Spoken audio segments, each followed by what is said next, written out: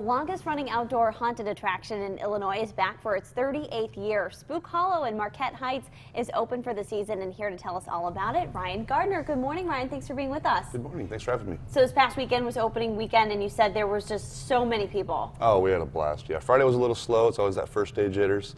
And then Saturday we got slammed. It was a complete blast. We had a lot of fun. Now, you've been a part of this for 20 years. Mm-hmm. Why did you initially get involved? Actually, a friend of mine from high school got me into it. He said, "Hey, you ever heard of the Spook Hollow?" Yeah, I have. You want to come work it? Yeah, absolutely. Yeah. And we've been scaring them ever since. Very good, very good. And it's all for a good cause, is that right? Mm-hmm. Yeah, we're actually 501c3, not for profit with the IRS. Outside of our operating cost, every single dollar goes back to the community. That's very good. You said that was important to you being a dad.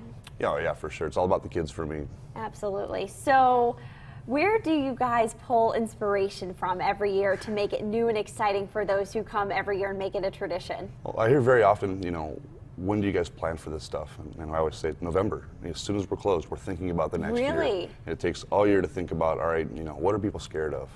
How can I get them out of their comfort zone? Sure. And we always just kind of play on that and run with it. Do you do your research with, like, I don't know, American Horror Story or those sort of things? A lot of us are really big horror movie fans. Okay. And we kind of play on that a lot. Very good. What's your favorite part of scaring people? My favorite part of scaring people? Yeah. That reaction, that awkward moment, the you're too close to me, this is creepy, and it's yeah, we're here to scare you. It's a family event, but we're gonna scare you. Yeah, you said one of the tricks is invading that personal bubble. I get in that bubble really, really good. Yeah.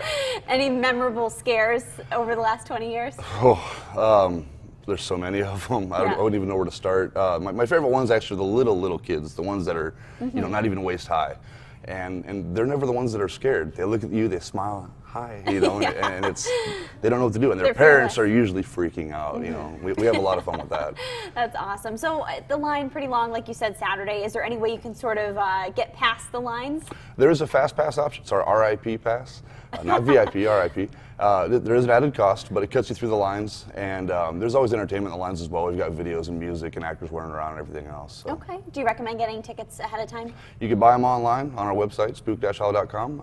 You can absolutely buy them online, bring them on up, and we'll get you right through. Awesome. Ryan, thank you so much for stopping by this morning. We're going to post all the information on this year's Spook Hollow at our website, CIProud.com.